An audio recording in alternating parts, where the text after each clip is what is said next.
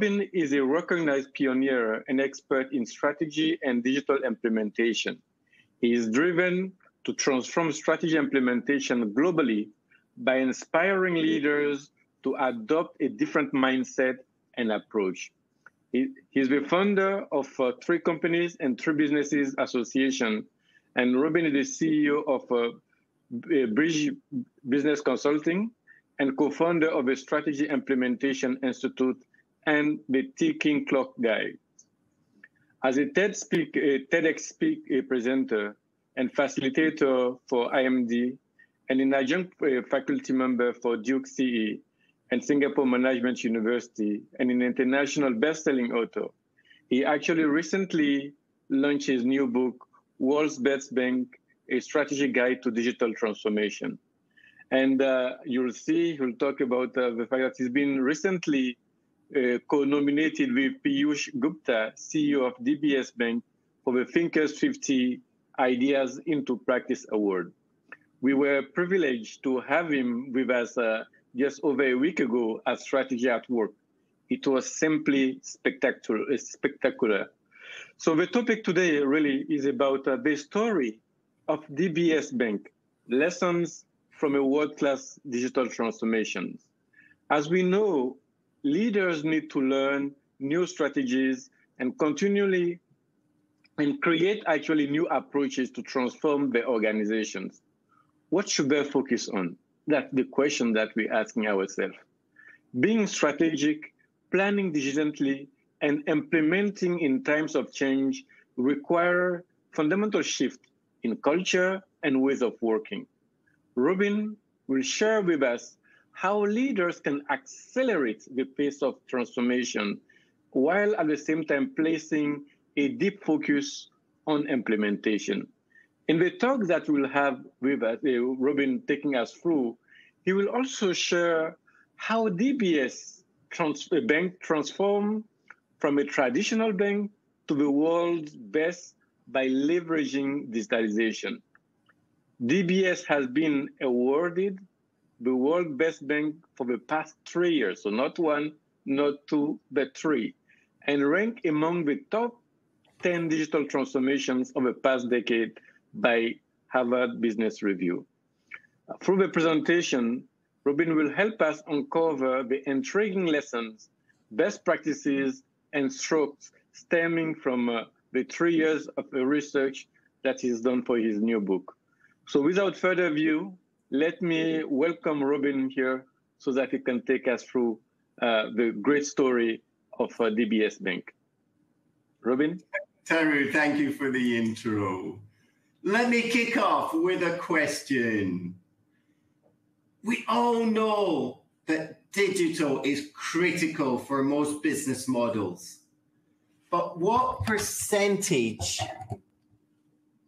of digital transformations are succeeding in today's world? 10, 20, 50, 80? What percentage succeed? Well, the research from not only myself, but people like McKinsey, IBM, Boston Consulting Group, all is consistent that only 1 in 3 digital transformations are succeeding. I'm living in Singapore, which has been home for almost 30 years.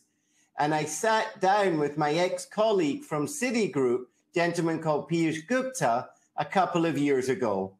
And we were chatting and decided to tell the story of how a very small bank in a very small island went to become the world's best bank. And Teru, thank you for the introduction. It's not, they've just won it, not for the 3rd year, but now for the 4th year. So they've now been recognized for 4 years in a row.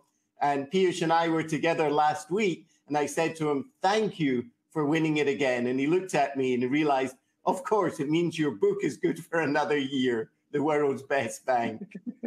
So I have 20 minutes to share with you the 2 years of access I was given to the C-suite, to the bank in our collaboration to write the world's best bank. And my focus, as Teru has kindly introduced, it's not a banking story.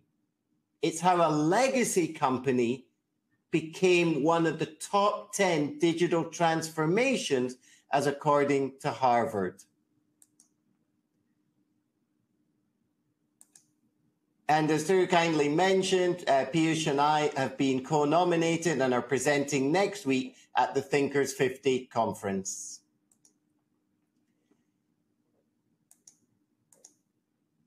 So I'll go back a step. So for myself, just to add on to Taru's kind introduction, it's a pleasure to be presenting with Brightline again. We had a lot of fun at the conference a few weeks ago, a lot of interaction and discussion.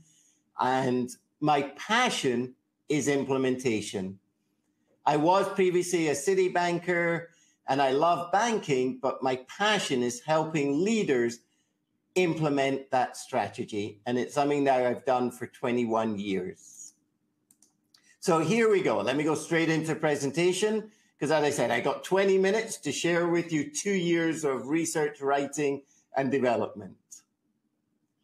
So why does digital transformation fail so often? And for today, we'll do this as a rhetorical question. I was very fortunate that not only was I working with the world's best bank, but I was also working with the world's largest luxury company back in 2014. And I pivoted my business 7 years ago, recognizing that digital transformation is even tougher than strategy implementation as we previously knew it. In 2018, we interviewed over 1,800 leaders across North America, Europe, and Asia looking at the state of digital. And the top 3 reasons in 2019 that we discovered why it fails are, first, the lack of senior leaders to change their mindset. This is something I've now coined, that we shift from vertical leadership to horizontal leadership, where they have to humble themselves and recognize they can't run the business the way they always have done. The second reason is the culture. As soon as you walk in and you see people working in cubicles, not connecting with each other, you know they're going to struggle. We've got to change the culture, the way we run meetings, the way we connect, how we get together, how we communicate. So much needs to change. And the third top reason, in no order, is that recognizing it's not about applying automation to your back-end processes, but a whole business model transformation. So with that, I was curious to understand why DBS was so successful. And I sat down with Piyush, and he and I have been colleagues and friends now for 25 years, and I've been consulting to the bank for a decade now to capture the story. And this was a fun picture that someone put together of Piyush, Back to the Future style. So in my short presentation, I'm going to highlight 3 key areas of any digital transformation, not just a bank. How do you transform your technology architecture to support the transformation? How do you become customer obsessed? And how do you create that startup culture where people respond fast, quickly, and move? So the first question that any organization moving into digital transformation should have asked is, where does digitalization add value to your business? Because digital has become an enormous word. Are we talking about AI, machine learning, customer journey, DevOps, agile, hackathons, customer journey mapping, design thinking? There's so much under this umbrella. You have to articulate with the focus of where the value is for your customers and your business. In DBS, the leaders were sitting in 2014 discussing the opportunity. And at the time, it was just at the back of the global financial crisis. Many people found banking painful. And they recognized nobody wakes up in the morning saying, let's do our banking. So they saw an opportunity. And out of that, a strategy was born to make banking joyful. Now, banking's not joy. Disneyland is joyful, not banking. So this was the digital purpose. They focused on how to really make banking joyful. Okay. And you can see here the strategy. I'll just go back to the question. Here's the first challenge. Once you identify how digitalization will impact your business, you have to make it come alive for your employees. In our 20 years of continuous research, only 5% of employees understand their own organization strategy. So first challenge was, how did DBS share making banking joyful with the whole organization? And I call this a strategy on a page. And this image was like tattooed on everyone's forehead. Everyone knows it. And when I interviewed the leaders for the book, nobody mentioned making banking joyful because it was already, after 4 years, embedded into the way they worked. So this picture summarized their strategy around focusing on the Asian markets, embedding into digital, and then behind is the skyline of Singapore. So what was the understanding?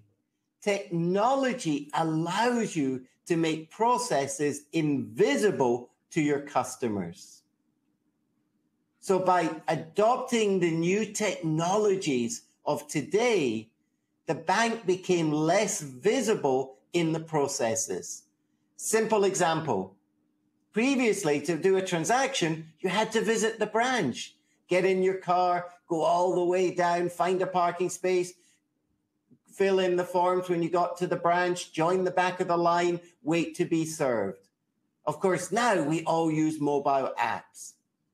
So that's taking the pain. Now, that's a very, of course, simple example, and you'll see how the bank used technology to make it invisible.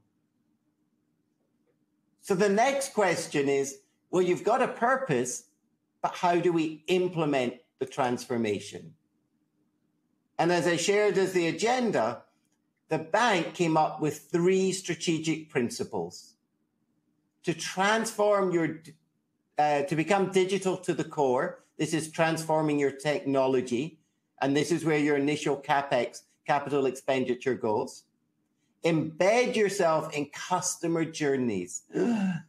For years, I've worked with banks across the world who've said, we are going to be #1 in customer service. And not just banks, but any company. Today, we truly can become the best in customer service, as DBS did. They actually went from last in Singapore to best. And how do you create that startup culture that encourages agile communication, learning, experimentation? So I'll spend about 5 minutes on each. So here we go with the technology component. For DBS, the challenges were redesigning their architecture, becoming nimbler so they could work and respond faster, and enable scalability through all their ecosystem partners, and improve business and technology while co-working with maximizing the use of data. And part of the bank's success was how they responded to these challenges. So now you've got your purpose, you've shared it with everyone, but how do you change the mindset? Now pause for a moment. How do we get people to think and act differently? Far too often, leaders charge into a transformation without recognizing that they've been studying the transformation and planning it maybe for 6 months, a year, or 2 years. And they give the employees a town hall meeting and expect them to change their thinking. It doesn't happen. So this is another example of how DBS were very smart. They used an expression that said, what would Jeff do? Now, you'll recognize the picture. Of course, it's Jeff Bezos from Amazon, who's known for being customer obsessed. And this was very clever because in meetings, instead of saying, how do we solve this as bankers, they said, how do we solve this as a techie if we were working in Amazon? So they thought, what would Jeff do? But a slogan on its own is not enough. So they also visited the top tech companies. And again, they were very clever. They took the acronyms and made they took the letters and made a mnemonic that represent the lessons from people like Google, Netflix, LinkedIn, etc. And it spelt out Gandalf. And Gandalf, many of you will recognize, is the wizard in Lord of the Rings. So it gave a magic touch to transforming our technology. And it explained it by saying, from Google, for example, we'll learn about open source. From Netflix, about data. From LinkedIn, about the importance of community. And the D in the middle is DBS becoming the digital and data bank of Singapore. But even this is not enough. You need to support with a roadmap for technology. And you need to benchmark not against your competitors, but the best in the processes. So benchmark against the world's best, not your competitors. So the leaders then said, well, we need the architecture roadmap. And from day one, the first year of the transformation, they displayed the 5 key elements for the change.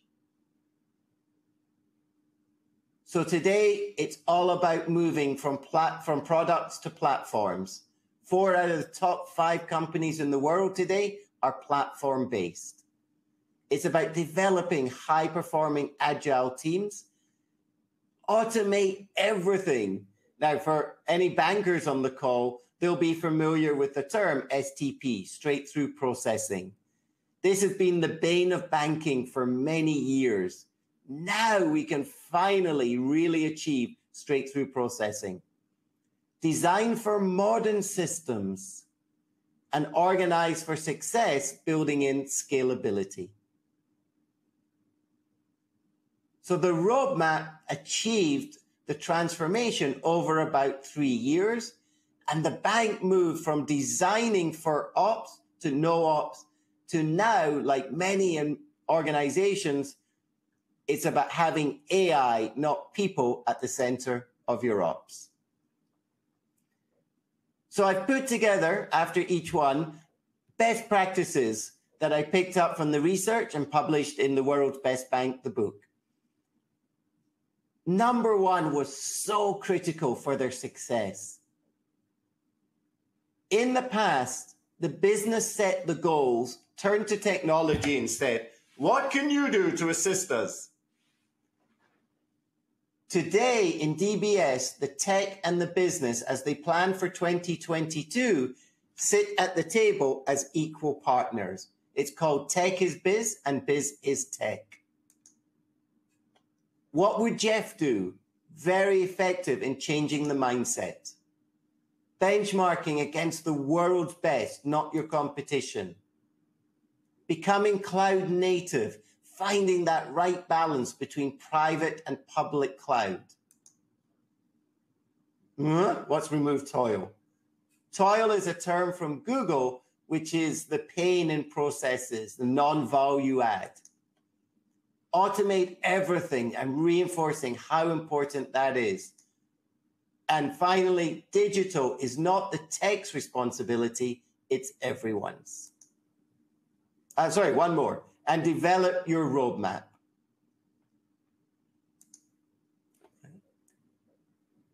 So what were the challenges for them becoming truly customer obsessed that made them the world's best bank? Well, remember when they started their digital transformation in 2014, banking was seen very negatively. In fact, Time magazine showed that 71% of people would prefer to go to a dentist than their local branch. What? That's how painful banking was. So they wanted to make the change, hassle-free, great customer satisfaction, and build ecosystems. So a question you need to ask is, what does digitalization mean to our customers? And for DBS, they started with what I call an outside-in approach. So they didn't say what's best for us, which banks are very guilty of, and we build the process and then we force the customer to do it our way. The bank looked at the touch points with the customer and reversed engineered so that they could make it easy to do business with from the customer's point of view. So they moved from being product focused to customer centric. But how do you get your employees to practice being truly customer obsessed? It's fine to talk about it, but you have to embed it into the everyday business. In DBS, they use customer journey mapping, which many of you will be familiar with. This is not just mapping out the touch points of the customer, but physically going to meet them or virtually, finding out where the pain points are, how the customer feels, what are their expressions, and looking at ways to improve. It's about identifying the job to be done. Now, what do I mean? For example, in the bank, people don't want a car loan. What they want is a new car. The job to be done is not provide a loan, but to provide the car. So on DBS website today, you can actually buy and sell cars. Now, why would a bank buy and sell cars?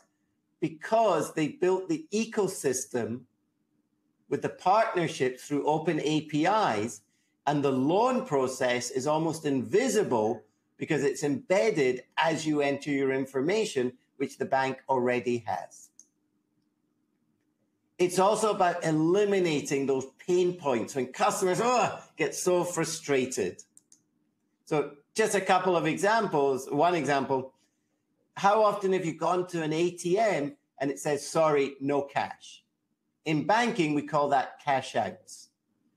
An early success was using predictive technology to remove cash outs from 3 months, so every 90 days, to now it only happens every 55 years.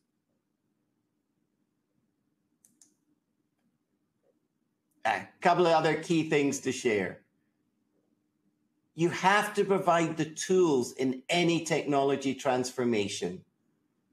You can't expect people to change the way they act and behave without giving them the supporting understanding, lessons, and tools. DBS adopted design thinking. Now, whether you use the Stanford or the British approach doesn't matter. They're all the same principle. You discover what needs to be done. You define the problem and opportunity.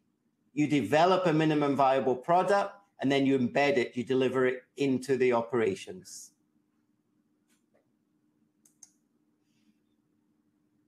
And this changed the thinking of the employees. So this built on what they were doing. So they no longer ask, how many mortgages do we sell every week or month? They focus on the customer.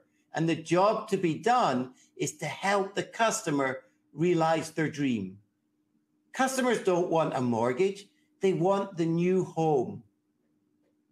And that changes the way you think and solve problems. And customer journey mapping and design thinking are two very prominent tools that help the bank redesign its customer experience. And just closing out on customer, for those in banking and financial, the bank moved from cross-sell to cross-buy. Now, what's cross-buy? The bank now uses contextual marketing to provide the right recommendation at the right time, because it tracks every single step in the customer journey. And instead of just pushing products onto customers, it makes recommendations based on the use of data. And the bank is also very prominent in enhancing the customer experience and has the largest live open APIs of any bank in the world. So let me summarize. Oh, this is a picture of the car loan.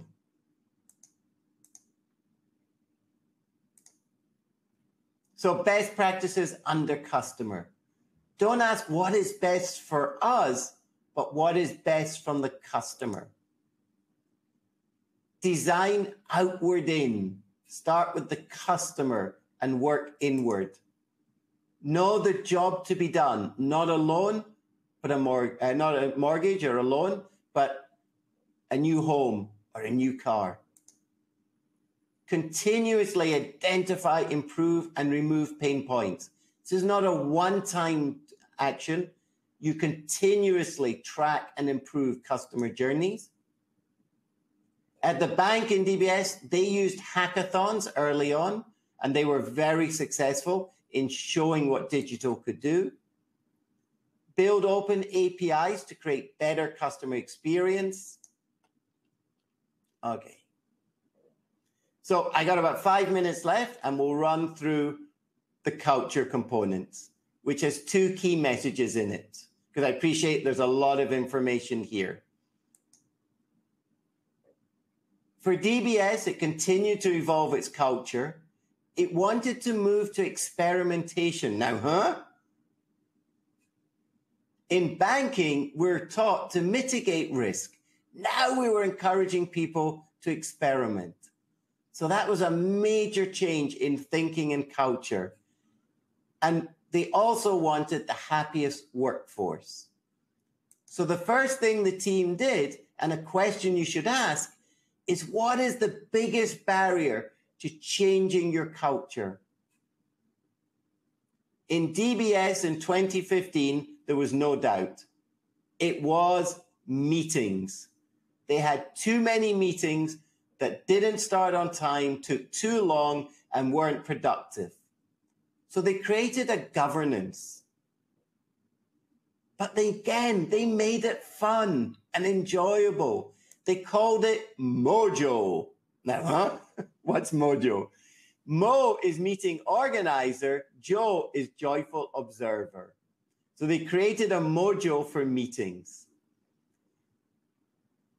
The governance was that the meeting organizer had to follow dates, be data-driven, fixed agenda, start and end on time, encourage everyone to speak up, and then summarize. And at the end, the joyful observer would give feedback on the Mo's performance. And if a Mo receives too much negative feedback, they can be stopped to organize meetings. What was the impact? Today, the bank saved 500,000 wasted employee hours that freed up the time to take value-adding actions. So how often before the pandemic were you sitting in a meeting room waiting for colleagues to start a meeting, or your meeting overran and you were rushing to the next meeting with no time to do anything? That was eliminated. And they also moved the needle that they went from 40 to 90% engagement with everyone speaking up in the meeting. And the last thing I'm going to share with you, and I've just got 2 more slides, and then we'll open up for some questions. How do you create that startup culture? Every legacy company is looking at the startup culture because it eliminates the bureaucracy. We blow up bureaucracy. We work faster. We can adopt agile. Again, you won't be surprised the bank was very smart about how they did it. They had a ABCDE approach. Not just agile for A in the tech, but the whole bank worked in an agile. So one of the first departments to adopt agile was audit because they had to work faster. They became a learning organization, recognizing in digital transformation, we need to learn new skills. Now, why customer obsessed again? Because they wanted to reinforce how important it was. And the approach from Piyush is not what many other organizations do, which is employee, customer, stakeholder. For Piyush, he's very clearly, and we were just talking about this last week, he said, Robin, customer, employee, stakeholder. If you create the understanding and the focus on the customer and give people a purpose, then the employees are more engaged and they deliver the results. So in customer, it was reinforced. Being data-driven. I don't have the time with you today, but this is the biggest challenge for almost any organization who's coming from legacy. About cleaning up your data and getting rid of mistakes so that you're putting in the right data and then putting in the governance of how data is used throughout your organization. And finally, E is experimentation, where you build a culture that is psychologically safe for people to experiment. So let me close out. You have to, in digital transformation, encourage experimentation. Why? Because to innovate, you need to experiment. And when you experiment, you fail. So you need to encourage people to experiment and simultaneously create a culture of psychological safety, where people can put up their hand and say, I tried, it didn't work, but I learned. So the motto becomes, learn fast, learn forward. Learn about your mistake and apply it to your next experiment. Create a working environment that supports agile. Break down the silos, break down the barriers. For years, we've talked about silos as an issue in companies. Now we're truly achieving open relationships. Go back to school. For those of you who are here today, thank you. It's about learning new skills. I had the best teacher. I learned from the leaders. I walked in and said, so how do you build the world's best bank? Look at where your gaps are, how you can fill them. Number 5 is so critical. You have to be a data-first culture. You know, we talk about AI and data separately today, but, you know, in time, we'll only talk about AI because data is part of your AI. So it's evolving and you need to have that data in the organization and remove time-wasting meetings, free up employees' time. And then something the bank did was they hired non-bankers to think different and finally blow up the bureaucracy. If somebody goes into a design thinking and then has to go around the organization asking for approval, you're already dead in the water. So before I hand back to Teru, just to give you a highlight, the bank recognized that digital customers provide double the amount of income to traditional customers. They do more business, they perform more. Okay, so I'm just going to share this for those. Sorry, there's a problem with the system. So let me go to the next slide. There we go. So today, the bank continues to invest about $1 billion or $750 million US a year in its technology. It's focusing on blockchain, using 5G, and now, because it's already achieved its goal of becoming the best bank in the world, it wants to be the best bank for a better world. And people around the world are asking no longer what would Jeff do, but what would Piyush do? So thank you for joining us today. I'm going to hand back to Taru. I know as soon as we walk away, you've forgotten half of what I said.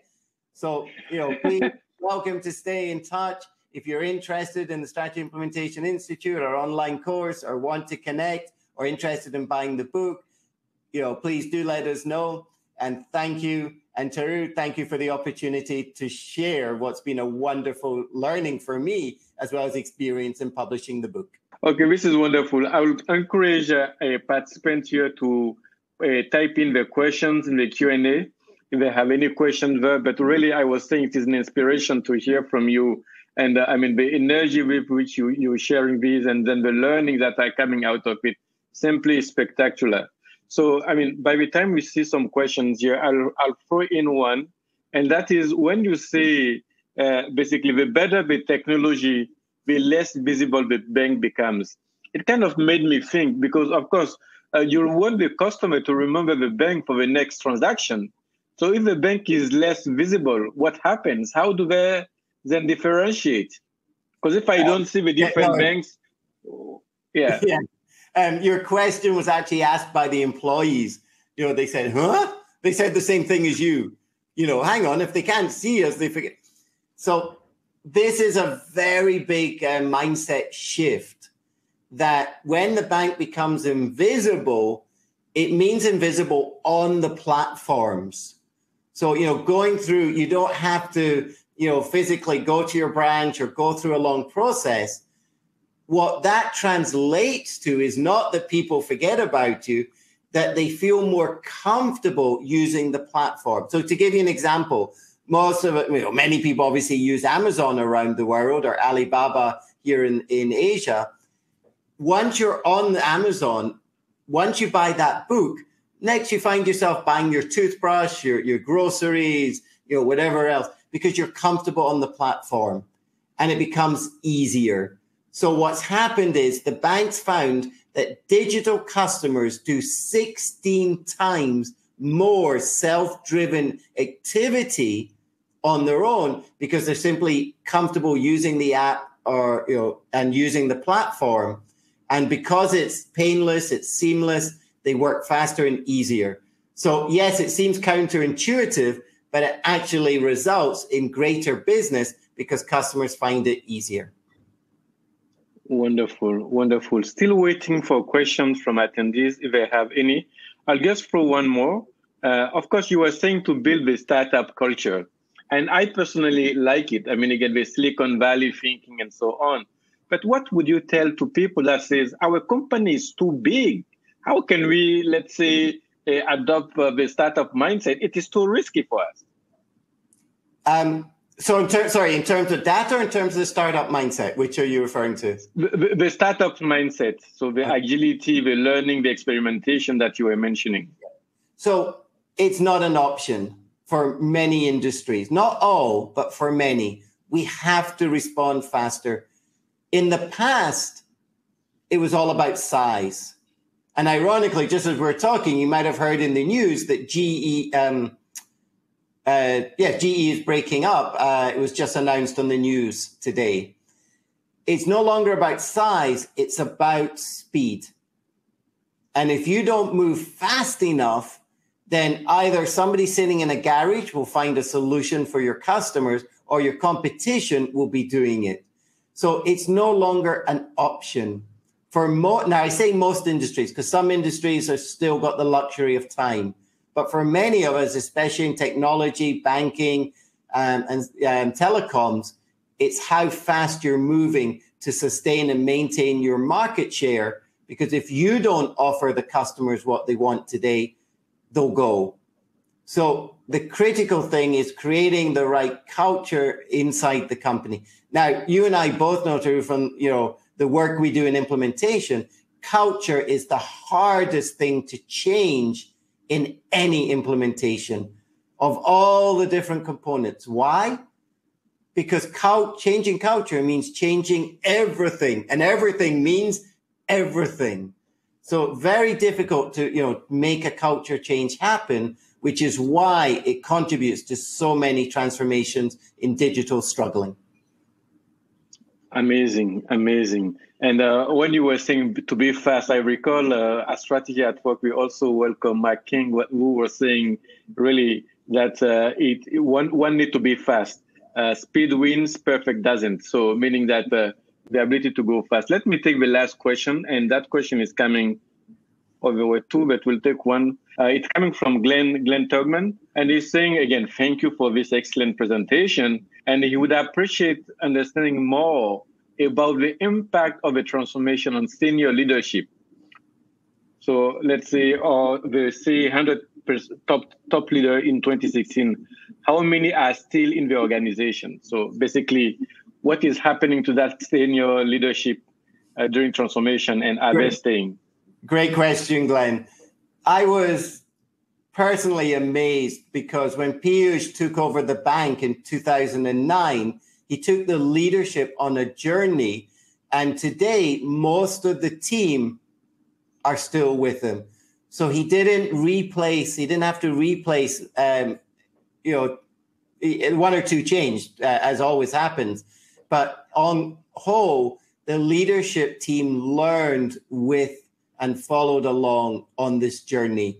He was able to bring them up from working, and this was the same team who were working in a traditional bank, who he brought along on his passion and his vision and his purpose to make banking joyful. So his CFO, his CTO, his CIO, all the same people maintained. Yes, did he bring in some bench strength in a couple of areas? Absolutely. And further down, you saw that they hired non-bankers, who were, for example, in data translators, data analysts, data engineers. So, but it was tremendously successful in evolving and bringing along. So I've actually written 2 case studies on the book that are on Harvard. And, when I've gone back and forth, on the bank, not the book, when I've researched the leaders, I go back in the room and say, you're back again, Robin? What for this time?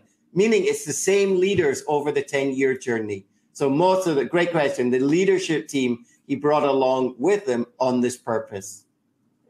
Wonderful. Thank you so much. This will take us to the end of this formal part of the presentation. And Robin, really, really appreciate it. And of course, behind this, I'm saying there are always, many people involved. We have our own, you have Nick Akana, who is playing the role of the curator for this to make sure that we, again, are able to bring the best and the greatest insight to the forefront here. So really, really appreciate it. I just want to mention also that coming up next on November 24th, we will also welcoming Rahul Avasti and to discuss again digital transformation for teams that are not digital first. That would have been one question that I would have asked you actually. That being said, Robin, I know it is early morning for you, so have a great one. And then for everyone, let's say East Coast, West Coast, have a good evening and good night. Thank you. Give them a quick goodbye from Singapore. There we go. Yeah. Oh, beautiful, beautiful. So take care. Thank you, everyone. Terry, thank you for the invite. Yeah. Bye-bye.